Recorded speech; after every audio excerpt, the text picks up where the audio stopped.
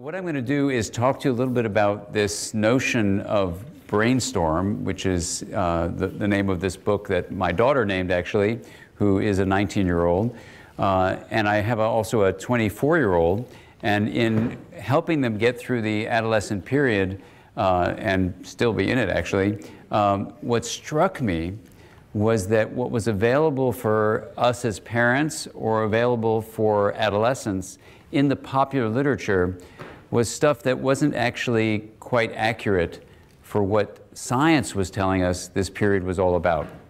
And so as I went through being a parent of teenagers and then in their early 20s for our son, I really wanted to dive deeply into the scientific literature to see what's actually known.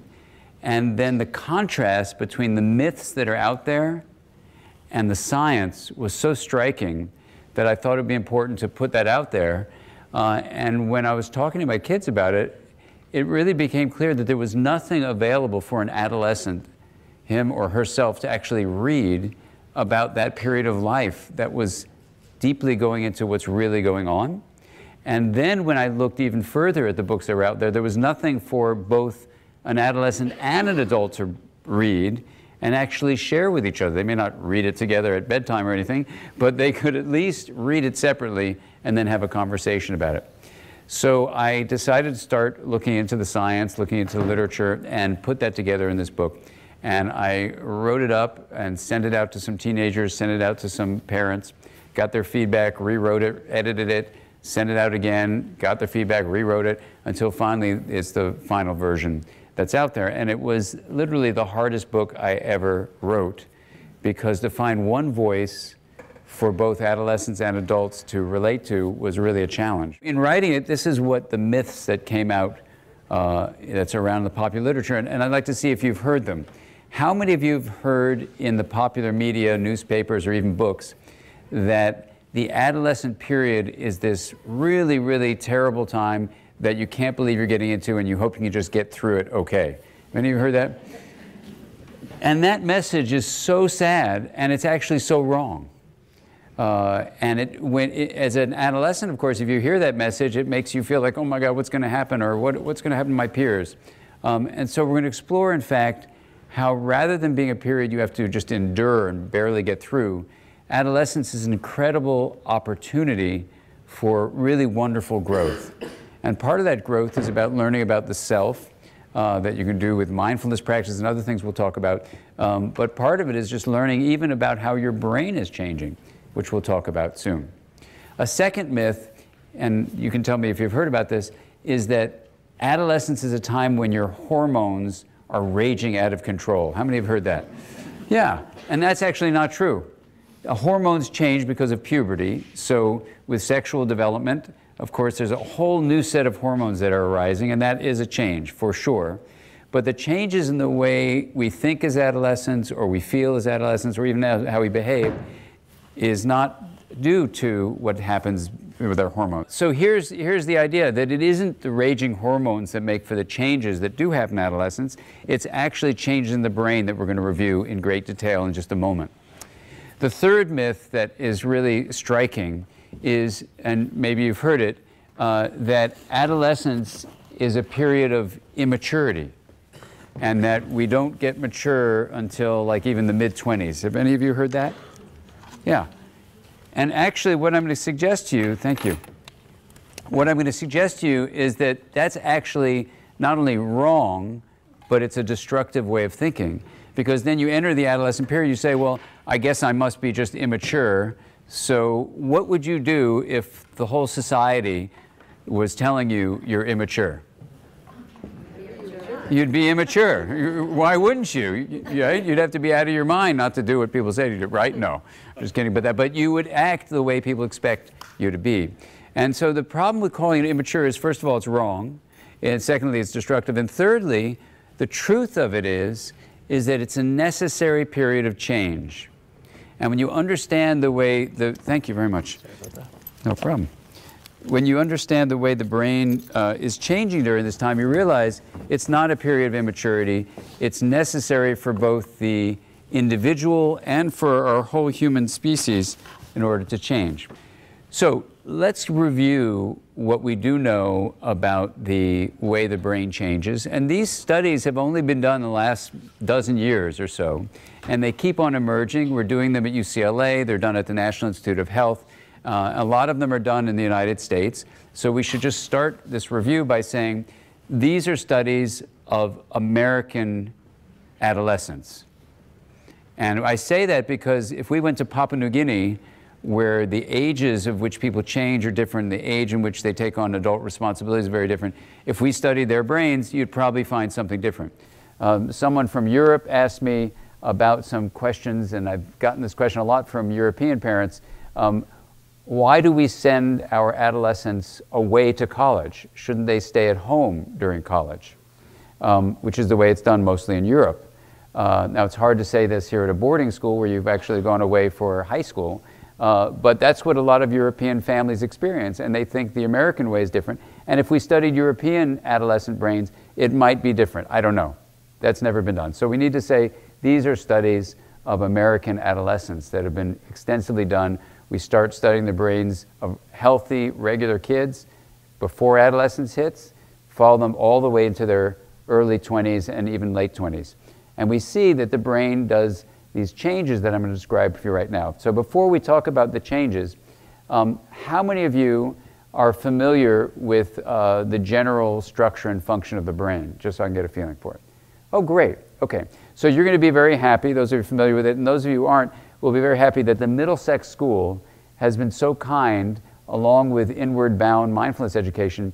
They've supplied a model of the brain that they've taped under your chair.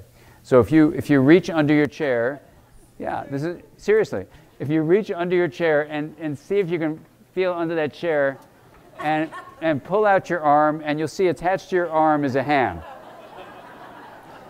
And the school and IBME have invited you to take this hand home with you. It's your handout.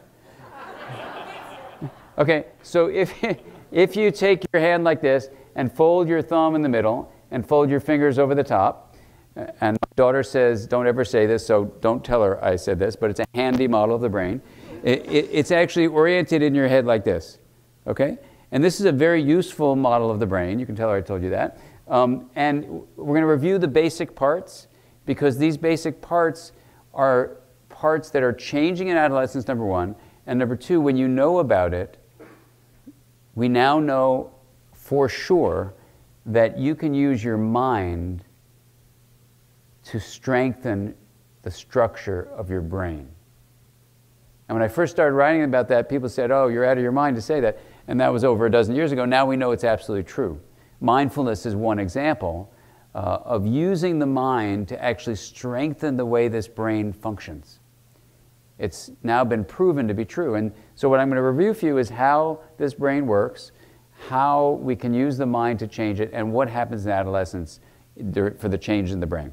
So let's take our hand model, put it together, orient yourself, and now this is your neuroanatomy lesson. If you feel squeamish, feel free to lie down.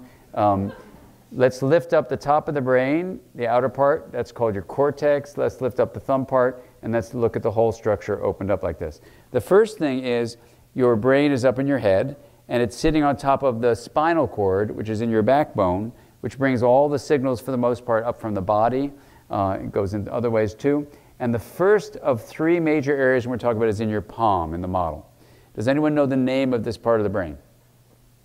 It's called the brain stem. The brain stem is the oldest part of the brain. Oldest both meaning when you're in your mother's womb, it developed fully in the womb, so it's old that way. But old meaning it's about 300 million years of evolution that created this. So it's called the old reptilian brain. And we're just going to name these parts and talk about what they do in just a moment.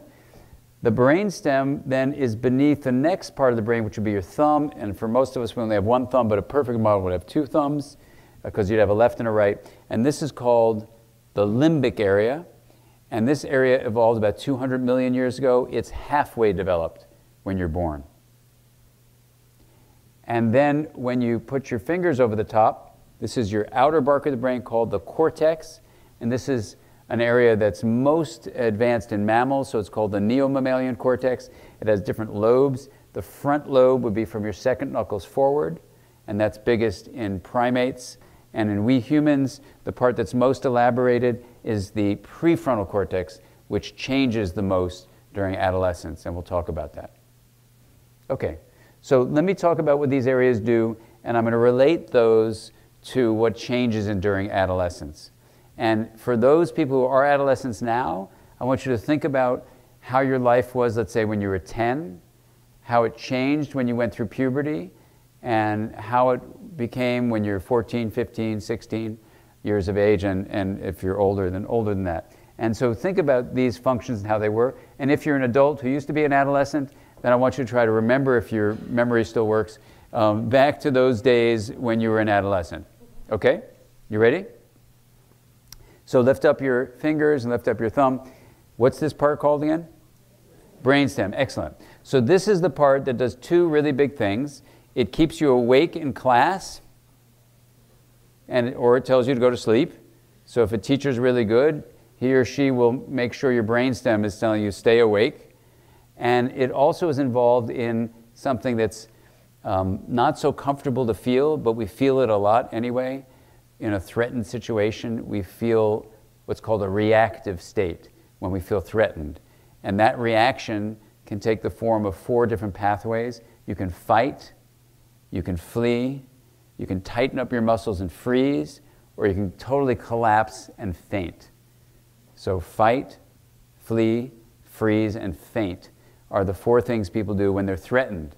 And this can be threatened, for example, when you're about to take an exam, when you feel kind of overwhelmed or helpless, or it can be where someone literally is threatening you, or you're having a fight with a friend or a fight with somebody else. So the brainstem mediates that. Okay? And if I shouted out no, no, no to you really harshly, you could feel that. In fact, let's just do that just for a brief experiential thing. So I'm going to just say no a few times and just let your body respond and see what that feels like. You ready? No. No. No. And now I'm going to say yes. Yes. Yes. Yes. Now take a deep breath. And let's just see, with a raising of hands, how many felt the difference between the feeling inside of you with no and with yes? Raise your hand. Okay, that's just a test to see if you're awake. And shout out some words. What did no feel like? Harsh, tight, tense, retreating, shocking, okay? Fear, okay? And what did yes feel like? Gentle, calm, soothing, a smile, okay? So in the brain, we have 2 basic states that are created. And it's really important to experience this directly. One is a reactive state. It's like a no state, N-O, no state. And the other is a yes state, where you're receptive. And as we go through life, it's really important to monitor which state we're in. And as we interact with our friends, it's important to know what state they're in. And if you're a parent and an adolescent, you need to figure out what state each of you are in. Because if one of you is in a reactive state, it's not going to be too rewarding a communication happening.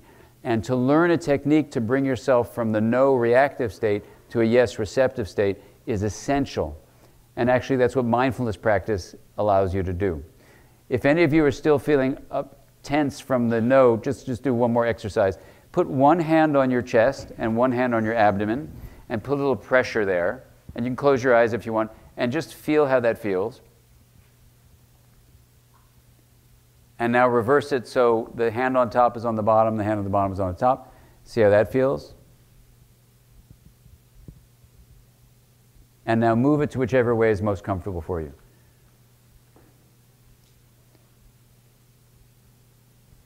Okay, and let's just do a quick show of hands. How many of you felt one of those ways actually felt pretty good, pretty calming? Raise your hand. Okay, take a look. Raise your hand really high so everyone can see. Excellent. And let's just do a quick survey. How many felt right on top felt really better than left on top? And how many were the other way? Left? Isn't that interesting? Okay. Now, for any of you adolescents who are thinking of going to college, and any of you think of going to college and want to do a study, No one has figured out why it's always the case. It's about 1/4 of the population are left on top people and 3/4 are right on top people, and it doesn't have to do with left-right handedness. So if you can figure that out, you can get a PhD. You'll be all set to go. No one has figured it out, but it's always true. And some people are both up and down, and some people, neither one helps them. But the vast majority, over 90% of people, and I've asked thousands of people now that, I just wanted to see if it's confirmed, every time it's the same way. So anyway, but this is a good technique to do too. So this is a very calming technique. I've done physiological measures on myself and other people who do this in the way that works, and you can show their whole physiology calms down. They've taken themselves from a reactive state to receptive state just with that movement. So just learning that is really, really helpful. It's a quick tool to know that you not only can monitor what's going on inside of you, but you can modulate it. You're not helpless, just say, oh my God, I'm reactive. You can learn a technique like that, or like focusing on your breath, that brings you to a receptive state. Okay, so that has to do literally with the brainstem working with other areas of the brain to tell you whether you're being threatened or not. And it's a deep process in the brain. So if you're in a reactive state, you need to realize that, and even if you say to the person you're interacting with, hey, I need to take a break, that's better than trying to push forward in a communication when you're reactive. Because reactive communication gets us nowhere. Very, very important to know about. Okay, now the limbic area is partially developed, this is your thumb area, so put that on over. Your limbic area is partially developed when you're born, and this is going to be shaped a lot by experience, especially experiences with your attachment figures. And I was just at a Harvard conference where we were talking all about this issue of how our relationships with our parents shape the way the limbic area develops. And what does the limbic area do? It's very important for working with the areas below it on creating emotion, creating motivation. So what do we feel and what are we driven to do? And it's also important for what's called appraisal, meaning it evaluates whether something is important or not, and whether that important thing is good or bad. So a teacher in a classroom, for example, needs to get connected with the student's limbic areas so the student feels this is important, I think I will pay attention to what my teacher is saying, right? That would be a useful thing. Or what my friends are saying. These are all ways the limbic area is evaluating the significance of something. There are two other things, memory and attachment relationships. Attachment basically is the kind of relationship we have with close others. So when you're 1 year of age, who are you attached to? Who? Your mother or your father or other caregivers. In fact, we evolved to have many caregivers, not just one. So we can have many attachment figures, not dozens of them, but we can have more than one. And those caregivers, those attachment figures are very important. So when we're upset, we want to be seen so we can be soothed and feel safe so we feel secure. Those are the 4 S's of attachment. You're seen, meaning your inner mental life of feelings and thoughts are seen by your caregiver. So that makes you feel not alone in the world. You're kept safe, so you're protected from harm. You feel soothed, so when you're distressed, communicating with your caregiver helps you calm down. And then you overall feel secure when you're in a relationship with that person. So it's pretty cool. And we as mammals invented this thing called attachment. And when you're a little kid, you're attached to your parents. And then interestingly, when you enter adolescence, this is the first big change we're going to talk about, the limbic area basically starts to change once you go through puberty. And instead of having dependence just on your parents, who else do you find you want to get connected to when you're upset? Your friends, your peers. And this is a big difference. Now you can say, well, that's really sad if you're a parent. I want my little baby at home, right? And I know I had to go through that when my kids started pushing away, and I'd say, what's wrong with her, that 13-year-old? She wants to be with her friends, not her dad. And I would say to her, let's go to the movies, like when she was 9. And she said, she'd look at me and roll her eyes. She goes, I don't think so, you know? But that's good. Her limbic area was developing. Now, why would you have a period of time when the limbic area, which was so attached to your mom or dad, would say, hey, I'm going to get with my peers now more? Why would this be not a sign of immaturity, but a sign of a change that is necessary? It's nature's way to get you ready to move out. Yes? Would you want to add something too? And survival, right. You actually need, and there's a long biological reason for this, but you need offspring to leave the nest. Now, if you think about it, when you're like 2 years of age, 3 years of age, 8 years of age, think about this. You wake up, someone makes you breakfast, right? You go to school, you play, you do whatever, you come home, they make you dinner. They tuck you in at night. Why would anyone in their right mind leave that situation? Like, now that I'm saying it, I want to go back. Mom, where are you? If you think about it, who in their right mind would leave that? Well, you've got to change your mind by changing your brain. This is the thing. So the first change we're talking about is the limbic area is getting ready to become more active and push away from parents being the attachment figures only. Doesn't mean you have to isolate yourself, but you get ready to push away from only being with your parents. Okay, so that's the first thing that happens. The limbic area is also then communicating, if you put your cortex down, with the cortex, and the cortex is what we use to map out all sorts of things. Like when I move my hands like this, the way you see them is the back of your cortex is making maps of what's going on. The front of the cortex, the side is for mapping out sound. The upper side is for mapping out your body and where it stops and starts. And the front part is for thinking, and the frontmost part is for doing all sorts of things which I call mind-sight maps. Mind-sight is the ability to see the mind of yourself or others. So part of this area makes a mind-sight map of you, that is, of myself. Let's say, I'll do it from my point of view. So I have a mind-sight map of me.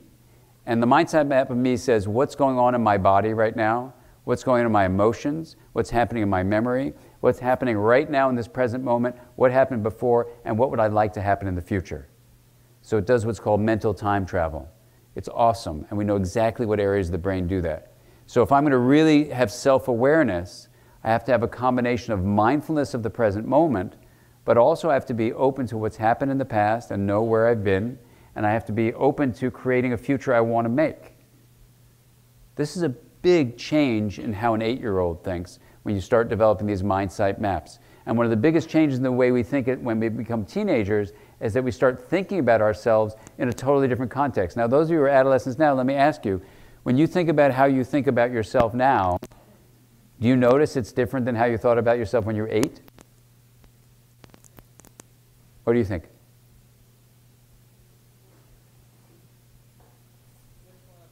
And any one of you. No pressure. Up. It's an invitation. What's that? You think of yourself critically. You mean like critically meaning thinking of yourself with harsh words? With harsh words, okay.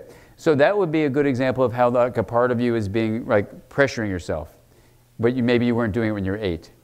So that would be a good reason to actually do mindfulness practice, because in mindfulness practice, it teaches you to take that harsh critic that's judging you, and one way of defining mindfulness actually is being aware of the present moment and letting go of judgments and becoming more compassionate toward yourself. So that would be a great example, because that is what a lot of teenagers feel, especially when you feel all the pressure, like go to school and get good grades and all that stuff, and so do it this way, right? So mindfulness practice would be great to deal with that. How about any of the other adolescents? Any other ways you notice you're thinking differently now than when you're 8?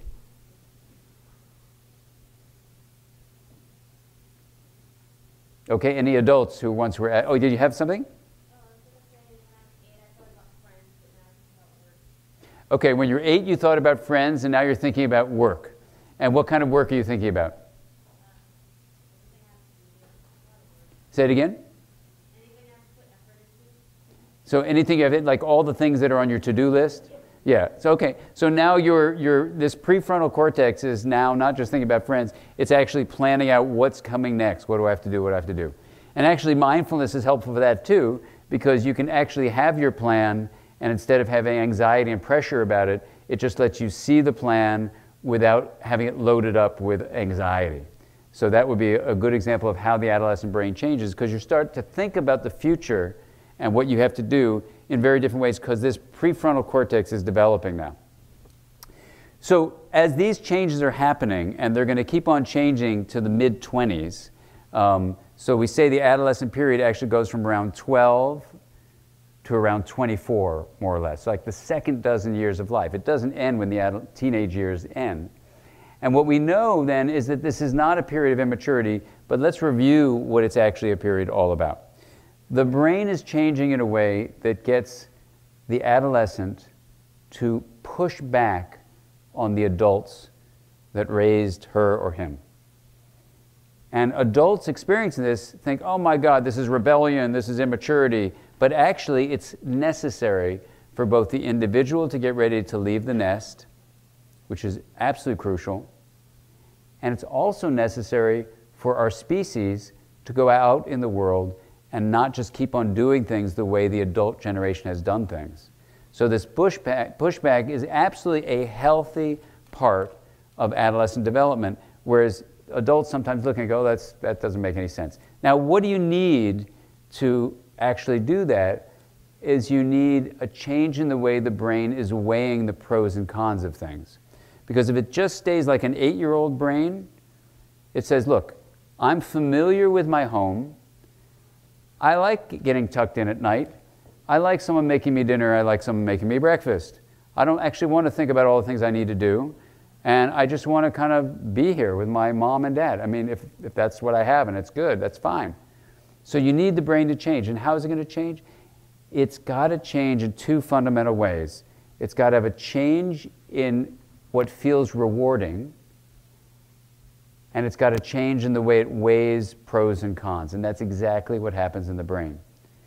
There's a system in the brain called the dopamine system, which is also called the reward circuitry. And once you go from being 8, let's say, to 14, the dopamine system changes in a very profound way where dopamine gives you a feeling of satisfaction. Like, I've done this work and now I feel like I've completed, or I've done this sport and I've worked out and I feel like I've completed it. And then you get a dopamine squirt, and that's great. But the dopamine levels in adolescence, the baseline levels drop, which means that you are no longer content just doing what you're doing because there's a feeling like I got to be doing something. And that's why some adolescents feel boredom if they're not engaged in doing something, much more than they did when they were 8. So that's one change. The second change in dopamine is that the release levels are much higher. Now what that means is that when you do something you're passionate about doing, the dopamine release is much higher and you feel a deeper sense of reward. Now this change in the reward system is crucial because one of the most important kinds of experiences that release dopamine are doing new things, novelty. Doing new things actually secretes dopamine. Now the upside of that, and there's always upsides and downsides to each of these changes, the upside is that you be driven to do new things, which is kind of cool. But the downside is what? What's the downside about doing something new? It's dangerous. When you go out away from the nest, it is dangerous, right? So the brain's got to do one more thing to deal with that danger. It has to do something else. And what it does is it changes the way the limbic area and the cortex work together to evaluate the pros and cons. And the formal research term, and you can tell me whether this is a term you feel comfortable with, but it's a term in the science. It's called hyper-rational thinking. And the hyper-rational thinking means that, let's say, you get into a car and you're 16, and you say, I'd like to drive this car 100 miles an hour.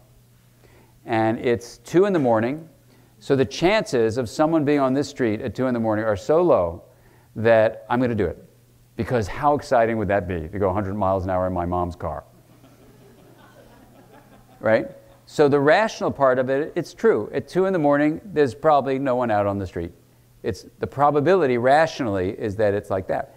But let's say there's a 10% chance that someone is on the street and you're going 100 miles an hour. What might happen? You might kill them, like what happened to my favorite teacher in my psychiatry training. He was killed by a 19-year-old going 95 miles an hour on a local street, right? And I always wondered, like, what was that 19-year-old thinking? Until I found this set of research studies that show that adolescents absolutely, on a whole, know the dangers. Informing them about the dangers doesn't change anything. They know about the dangers. It's their limbic area and their cortical region basically have this hyper-rational thinking where they're just weighing the pros much higher. 100 miles an hour, how exciting could that be? There's a 10% chance that someone could be on the road and I would hit them. But my God, that's so exciting, and a 90% chance that nothing will happen. And so they engage in the behavior. So what is the myth is that dangerous behaviors in adolescence are due to impulsivity. This is not impulsive behavior. It's actually not, because in impulsive behavior you say, okay, just think about it, or here, know about the risk. So this is where you say, well, what can we do? And here's something that is completely not intuitive to understand, because the brain, just to review it, this adolescent brain is going to be more emotional. The limbic area is going to bring more emotions up into the cortex. And it's going to be more socially engaged, so the adolescent will be more influenced by what happens with peers, for sure. Novelty is going to be there, and so there's a drive to do new things. And these things explain risky behavior. But then what can we do as adolescents to try to prevent that? And what can we do from harm happening, or what can we do as adults? Because sadly, and I don't want to scare anybody, but for those of you who are adolescents and those of you who are adults taking care of adolescents, let's just say what the research shows. The healthiest time of life, when your body can fight diseases better than any other time, is during adolescence, between 12 and 24. Healthiest time of life. The most dangerous time of life, of preventable accidents that lead to serious harm and death, is adolescence. From accidents to suicide to murder, as we know, sadly, in this country, with all the shootings that are going on, these are adolescents that are involved in these things, often adolescent males, but adolescents. So what's going on here? Right? These are huge, important questions that literally are a matter of life and death. So the concern for those of your adolescents that your parents have when they say, you know, wear a helmet when you ride a bike, or if you go to a party and you get drunk, call me, I don't want you driving, or driving when someone's drunk. They're not just out of their minds, they're actually accurate about the danger. So what do we do to help with the danger and decrease it? Here's what's counterintuitive. When you get an adolescent in touch with what their body is telling them is good, not their emotions that just say, oh, it's going to be exciting, exciting, exciting, but I mean literally, we now know around your intestines, literally around your gut, you have neural networks that are like a gut brain. And around your heart, you literally have neural networks that are a heart brain.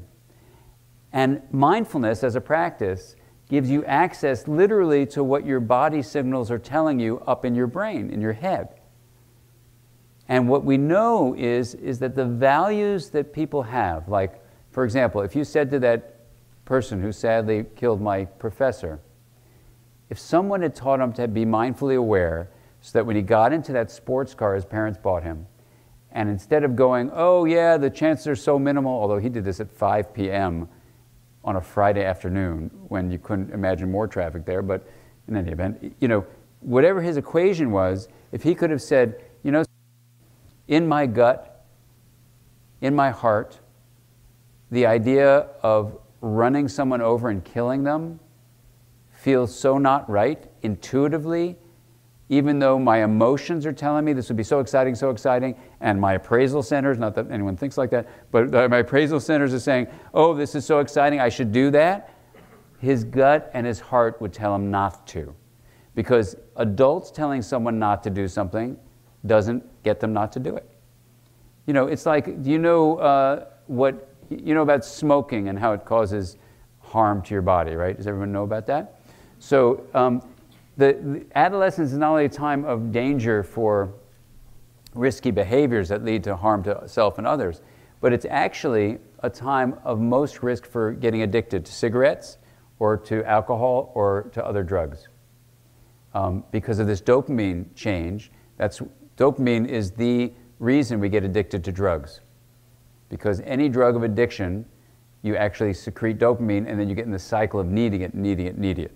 So adolescence is a very vulnerable period. By the way, it's also the primary time of life when if there's going to be a psychiatric disorder like depression or manic depressive illness or schizophrenia or any of these other serious illnesses, and I was just at a conference on a different kind of disorder, personality disorder, they emerge during adolescence.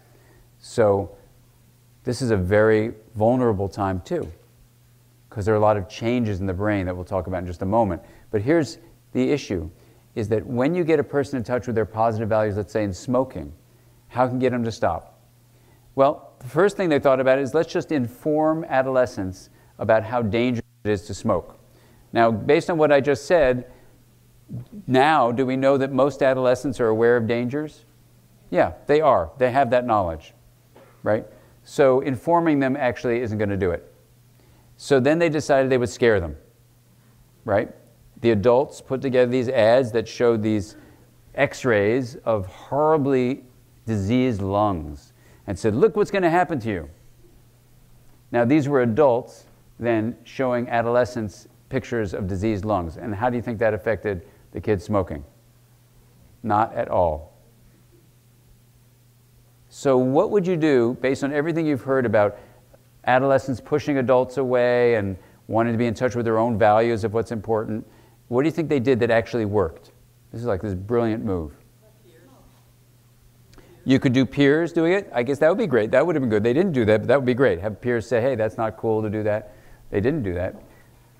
Here's what they decided to do. They said, hey, did you know that the adults who own the cigarette companies realize that you are going to get addicted to this stuff and they're going to take your money from you and get really rich because you're vulnerable to them just making you addicted to this stuff? And the kids stopped smoking. Why would they let an adult treat them like that? Right? So it was a perfect ad to say, look, this is what's happening. The adults really want you to do this. They said, I'm not doing it. You know? It was so smart. I mean, that's clever. That's clever. So let's just review in brief the essence of adolescence, and let's first highlight exactly what's happening in the brain. If you had to come away from this talk and say, what's actually happening in the brain? The word is remodeling. Between 12 and 24, the brain is remodeling itself. It goes from basically you're born into the world and the brain is ready to learn from your parents and then from other adults. And so before around, let's say, 11 years of age, the brain is like a sponge. It just soaks in the knowledge of our culture. We learn, we learn, we learn, we soak it in.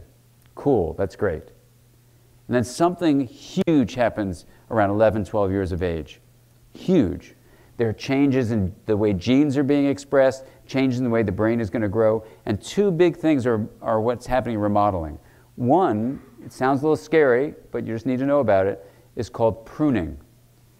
Genetically, the brain is designed to start cutting away the existing neurons that were there, and the ones that will remain are the ones that are going to be used. So if you're an adolescent and you like music, keep on playing music. If you like sports, keep on doing sports. Whatever you like doing, keep on doing, because the brain is going to start specializing, and if you're not using it, you're going to lose it. And this becomes a really important issue for any adolescent to know about, that find what you're passionate about and really keep that going in your life. It's also why schools should teach foreign languages before adolescence hits. So kids really start soaking that in and keep that going. Okay, so that's one thing, is that you're going to have pruning. The next thing you're going to have is called myelination, which is where you're laying down this really healthy sheath among connected neurons. It allows things to work 3,000 times in a more coordinated and speedy way. And so overall, when you allow the pruning to happen, you're specializing the areas. And then when you connect them with myelin, you're actually linking them. And the term we use for linking differentiated areas is called integration. So the beautiful thing about everything happening in your brains as adolescents is that your brain is becoming more and more integrated. The more integrated it is, the stronger it is, the more efficient it is, the more coordinated it is, the more resilient you are. So in the Brainstorm book, what I do is I put exercises that have been proven to increase integration in your brain. And it teaches you as an adolescent who's doing the book, or as an adult who wants to catch up for what they maybe didn't get, it teaches the reader how to integrate your brain. Because the fabulous news is you can actually keep your brain developing at any age. It's great during adolescence to take advantage of the changes that are going on in remodeling, but even as adults, we can use our minds to change our brain. So let me review with you then what we've covered in terms of the essence of adolescence that makes it, for me anyway, memorable. And as Jessica said, I love acronyms. And so this is the one acronym you're going to get tonight, which is the word essence. E-S-S-E-N-C-E. Fortunately, we've covered everything, so this is a review. The first thing, E-S, take your brain model out, and this, by the way, you do get to take this home, so that's fine. What we said is that research shows that the limbic area in brainstem and body are going to be producing more signals that influence the reasoning of the cortex. Those signals are the source of emotion. So ES, emotional spark. The first of our essence is emotional spark. We are more filled with passion during the adolescent years. And the sad thing is, as adults, sometimes we lose that passion. And so this is the first element of the essence, emotional spark, that we need to think about as adults. Maybe we need to try to reignite in our lives. So the emotional spark is absolutely how the brain changes. And the drive of that, of course, is it gets you to get ready to leave the nest. Very, very important. The downside is what? Emotions can be really confusing sometimes and look like they're too stormy and a different kind of brainstorm, and you're all over the place. So for sure, there's a downside to it, but to use mindfulness practices, and the larger term I use is time in, where you go inward and develop your ability to see the mind, which I call mind sight. These mind sight skills, one of which is mindfulness, allow you actually to balance your emotions more. And it's why learning mindfulness during the adolescent years is so important. So that's the first thing, emotional spark. SE, can anyone guess what that is? Social engagement. As we said, the adolescent period is a time to connect with your peers. It's absolutely necessary for your own development. Why would that be the case? Well, that's right. You cannot survive alone. We don't have big fangs. We don't have big claws. We are incredibly social species. So as you get ready to leave the nest, here's the issue. Having membership with your peer group for most adolescents is literally a matter of life and death. It's not that you just want to keep up with peer pressure or keep up with the fad of the day of what your peers are doing. It's literally millions of years of evolution that have been getting you ready for this moment to leave the nest, and you do that by being in numbers. We don't survive. I was just in Africa and teaching there, and I took some time off and went on the savannah, and I'm telling you, the way we as mammals survive is by being together with other members of our species. And if you're alone, basically your brainstem is going to tell you, no, no, no, no, no. You're going to be in a state of reactivity. And that's why, for parents, just know this, when your teen says, I really need to do this, I need to do this with my friends, their friends literally are a matter of life and death for them. That's just a feeling. It's not just they're being superficial. It's a deep brainstem limbic feeling that is created. And so this social engagement is really important. Now, the downside, of course, is that you may cave into peer pressure, but the upside is that what do we know is the best predictor of health in your relationships, health in your life throughout the lifespan. Every study shows supportive relationships are the #1 predictor of your medical health, your mental health, and even how long you live. And sadly, some adults forget about that and don't cultivate and maintain their friendships. So social engagement, really important. Okay, what do you think the N is of essence?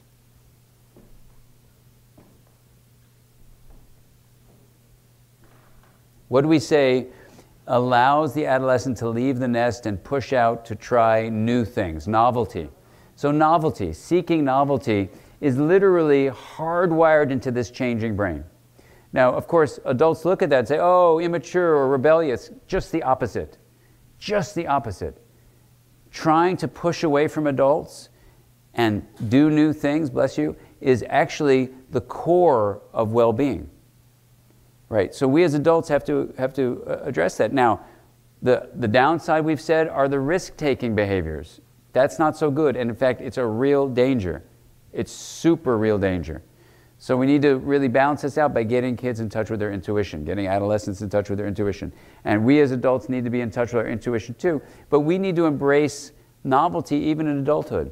One of the best predictors of your brain growing throughout adulthood is how you try new things, not just keep on doing the familiar. And yet a lot of us as adults, what we do, and don't worry about this, adolescents, you don't have to do it that way, but as adults, what happens to us? You tell me. You get into the familiar, same old, same old, same old, and pretty soon your brain carves out the same circuitry, does the same thing over and over again, and instead of things looking fresh and new and exciting, instead of you feeling really deeply grateful for how amazing it is that we're even alive, right? And if you practice mindfulness, you can have the experience where literally the ordinary becomes extraordinary. You know, I have a dear friend who died recently. We were exactly the same age, and it was just out of nowhere. And it just reminds you of how precious this life is. And the moments that sometimes can be so difficult, like if your adolescent is doing something new and you don't know what's going on, take a deep breath and really reflect inwardly, and you can get a perspective on how novelty is actually a great thing, not only in adolescence, but throughout our lifespan. Then there's the last part of essence. We have emotional spark, we have social engagement, novelty seeking, and the CE is creative explorations. You know, when middle schools and high schools ask me to come consult to them using this kind of brainstorm set of ideas, and they say, how should we organize our curriculum? And we have one whole province in Canada that's thinking about reorganizing it. What I say is this, I say, if you look at the emotional spark adolescents have, the passion that they have, that a lot of adults have lost, if you look at the social engagement, they have to collaborate with each other rather than compete with each other, the novelty that they seek out, and the creative explorations that in various ways they're going to try to put new combinations together, where you probably realize this, that in science, in art, in music, and in, of course, technology with our digital world, those advances primarily made by adolescents. Primarily by adolescents. In small ways and big ways, adolescents approach the world and say, you know something, the old world was like this, I don't need to do it that way. And that's why our species as a whole have adapted to every aspect of this planet. We've gone out and done things. So what I say when these schools ask me to consult is I say, look, here's what I need to ask you. And I don't know if this is true at Middlesex School, but in general in schools, when they ask me, I say, tell me what it's like in middle school. They go, our kids are so disengaged, they don't care, they're bored, we don't know how to really get them interested in what's going on. I said, how about high school? They said, just the same. They're just pressured, so much homework, they can't deal with the pressure, and they worry, and they think that which college you go to really makes a big difference, and they're so pressured. And I go, well, yeah, this is an uncertain world. You want to grab onto something that's certain, like a score or something like that. I said, but what would happen if you actually took this essence of adolescence and organized an entire curriculum around it? What would that look like? And they go, what do you mean? I said, well, if you take the passion that's built into the adolescent brain to have these subcortical areas pushing emotion forward, the emotional spark, and you take the social engagement and get adolescents to actually work with each other rather than against each other, if you get them to collaborate rather than just compete and demolish each other, and and the novelty, what if instead of saying, here's what the curriculum is, this is what we as adults have decided you must learn, and here's the test, and there's a right and wrong, what if you take a new approach to that and let them use their drive for creative exploration and say, look, here's what we're doing. You're in 6th grade, you're in 7th grade, you're an adolescent now, we know how your brain is changing, we're going to honor that. So here's what we're going to do. You're going to assemble yourselves in groups, and you're going to pick one of these 7 huge world problems, right? Climate change issues, famine, with people not having enough to eat, pollution, war, violence, all the things you can imagine. You set them up. You say, so we as adults have created a world that you're about to inherit that's not so good. We've kind of screwed up. And we can't figure out how to get out of this mess. So here's your job. You're going to use whichever of these 8 areas you're passionate about, assemble in groups. You're going to engage with each other, the social engagement. You're going to look for new ways to approach things because we've got to fail. And you're going to find new creative solutions. And you know something? Not only would they learn to use the teacher as a consultant to help them find information and get experts in and all that kind of stuff, but I would bet you the kind of solutions that adolescents would come up with might just turn the tide and make this a better place to live. That's how deeply we need to respect the courage and creativity and collaboration of adolescents. So rather than all those myths, you know, that they're immature and they're crazy and they can't focus, or all these things that you just have to barely get through it, we gotta change the cultural conversation and actually tap into this unbelievably creative group of individuals, support them in being exactly who they are and reaching their full potential. And it's a win-win-win situation, because when adults realize that they too can reignite their emotional spark, get more socially engaged, have more novelty in their life, and actually put creativity in their life, they're going to make their brains healthier, their own brains. They're going to have better communication with their adolescents. Adolescents are going to benefit because they're going to actually be able to tap into their fullest potential. With the techniques of mindfulness practice and other ways of knowing about your body, these mind-sight skills, for example, that you learn in the book, this is an opportunity for us to change how we approach this whole period of time. And when we promote more integration in our lives as adults going through this process and also as adolescents, the result of integration is resilience and kindness and compassion. So all the ways we often live with harshness and a feeling of pressure, the studies are very clear. When you do these practices, when you actually take this approach, you can approach things rather than withdraw from them. You can calm your anxiety. You can release your harsh critic inside of yourself. You can collaborate more. You feel more connected. You keep your brain young.